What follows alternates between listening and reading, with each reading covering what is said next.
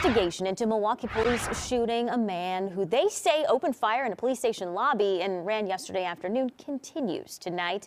7 involved officers are on administrative duty, which is standard protocol. Madeline O'Neill is live at District 5 with more on how the scene unfolded. Well, certainly a quieter scene here tonight than last night, but I'll show you the station, District 5 here, still taped off after what happened yesterday. We asked police for an update on the suspect's condition and when we might expect a name or charges, but Milwaukee police weren't able to get back to us with an update, and neither could West Allis Police, which is taking the lead on this outside investigation. It was so many of them. It's like they was the army. Where police and emergency lights filled the streets, only a few signs of what happened in this neighborhood yesterday remain. Whew.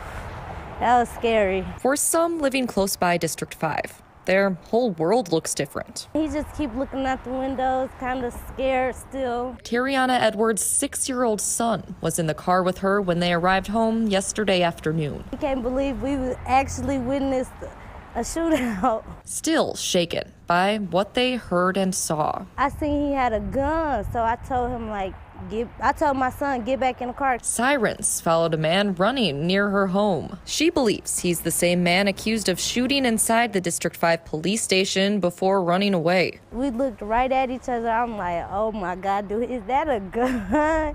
Is this really happening? Yes, that was scary.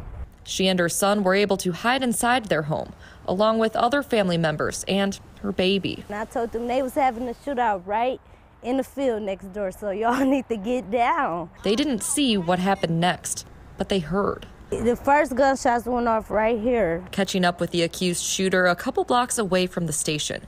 Milwaukee police say multiple officers shot at him, hitting him more than once, sending him to the hospital, though police say he's expected to survive. Right next to my house, though, that was the most scariest. Memories of what she saw and heard still feel close, too. I was just terrified. When we heard from Milwaukee's police chief, he wasn't able to say if there's any connection between the shooting here yesterday and the in-custody death of 20-year-old Keyshawn Thomas here at District 5 on Wednesday. Live in Milwaukee, Madeline O'Neill, FOX6 News. Madeline, thank you.